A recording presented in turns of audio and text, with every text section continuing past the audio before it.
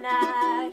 Me and you gonna have a little chat about books.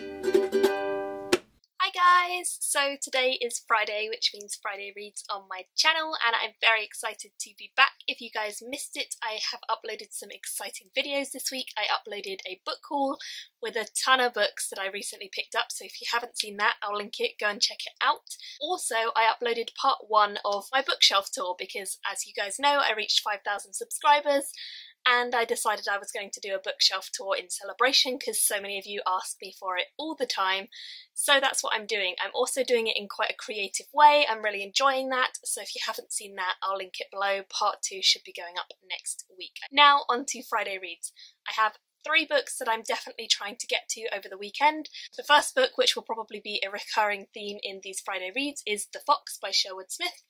I have been meaning to get to this for a while. It's very piratey so far. I've read the first few chapters. I've already read the first few chapters in the past, so I'm rereading at the moment because I started this once before. At the moment I'm kind of like trying to get back into the world a bit more and kind of remember who's who, because it's been a while since I read the first one, and if you've ever read Inda, you guys will know that there are a hell of a lot of names in this series. It is name central. So trying to remember who is who and what they stand for and stuff like that is a little bit of a challenge, but I am liking it. I'm sure I'm going to carry on and make good progress with this over the next few days and hopefully the next week. I'll probably be updating you guys on this one in my Friday Reads from now on because this is like 800 pages. It's going to take me a while.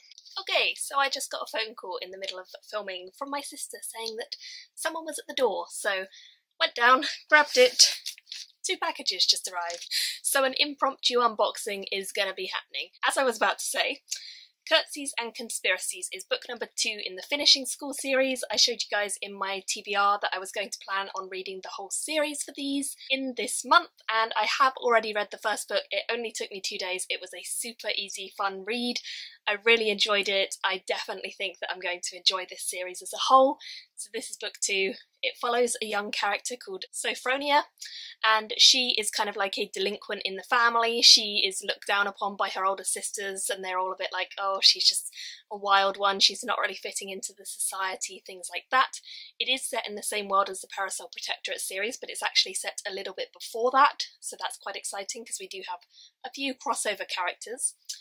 And basically, Sophronia gets sent to a finishing school where she can learn to be a lady because her mother is just fed up of having her running around and getting in dirt and just basically disgracing her. So she sends Sophronia to this finishing school. Little does she know that the finishing school that she sends her daughter to is not just a finishing school. It's actually a school where they learn all sorts of exciting stuff, like how to poison people, how to be very manipulative, how to deceive people, and learning the art of subterfuge and all of that stuff. So it's quite a funny concept. It's kind of like a steampunk and espionage version of Harry Potter. That's what I'd say. It's really, really fun. Definitely enjoyable, and I'm super excited to go on to book number 2, so I'm guessing we're going to be following even more of her crazy adventures in this one. The next one I'm going to be reading is Another Day in the Death of America by Gary Young. I started this one just after it arrived in the post because a couple of my friends are currently reading it as well. It is a non-fiction about America and about the amount of deaths that happen and really don't get widely known about, caused by gun violence. All of the deaths that are spoken about within this book are deaths that were only kind of reported to the local community. They weren't like big news stories because they weren't massacres, they were just a single person being shot. It's just about the horrors of how very common it is to have gun violence and gun death surrounding you in America. Most people, it seem to know someone who's been affected by it, even if they don't have a direct connection. So it is very tragic, it is very sad. I have cried once whilst reading this already because it is just really emotional, but a very, very important book, so certainly one I'm looking forward to reviewing for you guys once I finish it. I've got this stack here. I don't know how well you guys can see it.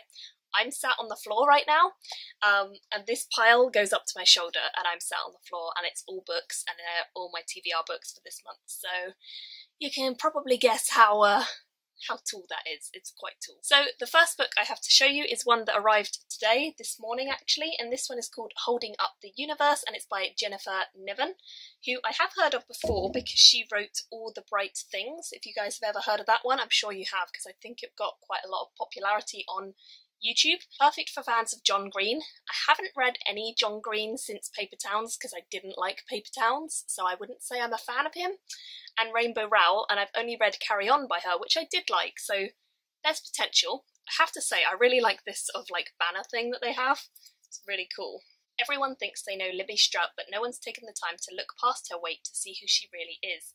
Since her mum's death, she's been picking up the pieces at home, but now Libby is ready for high school. I want to be the girl who can do anything. Everyone thinks they know Jack Massillin too. He's got swagger, but he's also mastered the art of fitting in. What no one knows is that Jack can't recognise faces, a secret he must keep at all costs. Be charming, be hilarious, don't get too close to anyone.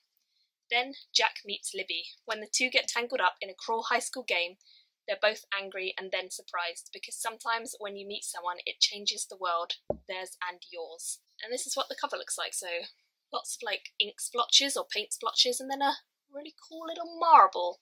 So I didn't request this, it just turned up in the post, but it has a very beautiful cover. It does intrigue me. I don't read much contemporary, but I am always willing to give it a try if it sounds good, and this one sounds interesting. It comes out on the 6th of October. The next one I have is this one. It is called The Hypnotist, and it's by Lawrence Anholt, and again I was sent this one by Penguin. I know nothing about this one either. It says, a powerful story of race and friendship set in America's deep south. Jack left his home in Ireland to become a professor of neurology at the Southern America University, where he hopes to keep a low profile. But when you have hypnotism and mind control skills, that can be difficult. 13-year-old orphan Pip has just been hired as a farmhand and carer, but Pip is black, the farmer and his wife are white. And this is 1960s America, where race defines you and overshadows everything. It's kind of reminiscent of things like The Help and Noughts and Crosses. So I like The Help and Noughts and Crosses, so maybe I'll like this. It comes out on the 6th of October. I was also sent this in the same package, which I'm not sure why. It's basically a dream catcher. So I don't know if a dream catcher has anything to do with this book somehow. Maybe.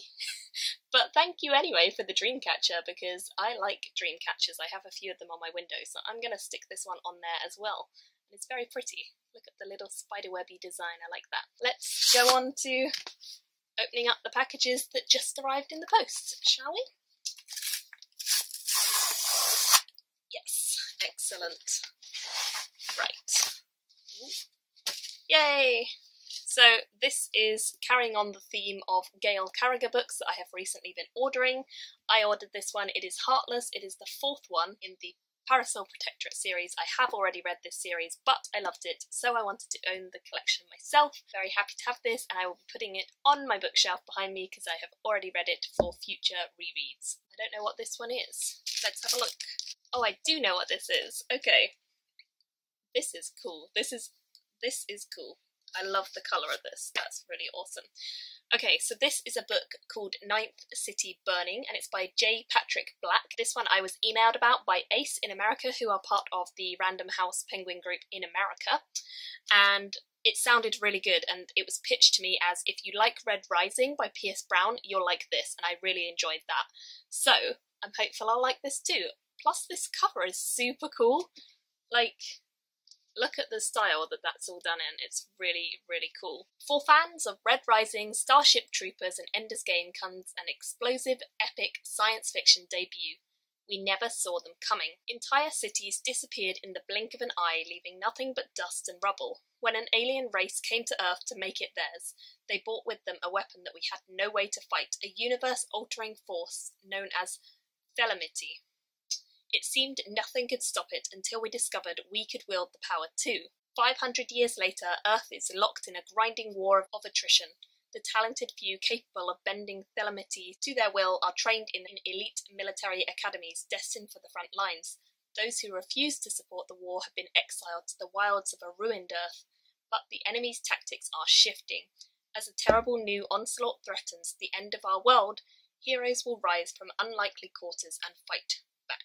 This one comes out on the 6th of September, so fairly soon. Hopefully I can get to this soon. it definitely sounds really, really cool. And I do enjoy science fiction that is more YA focused for some reason. I just tend to find that I connect with that a lot more. So I'm really intrigued about this. Another one that I got sent, I actually already owned this, but Orbit wanted to send me another copy because the copy that I have is not the film tie-in edition, and this one is. It is The Girl with All the Gifts by M.R. Carey, and as I said, it's published by Orbit. They sent this one out to me. You can see that this is the tie-in cover. It's got some of the cast who are going to be playing in the film.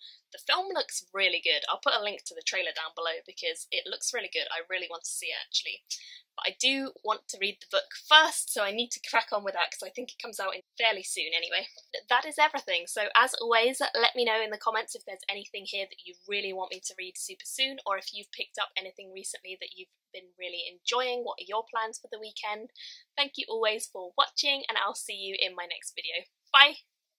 Thank you for watching my video today. Go pick up a book, then come back and chat with me again.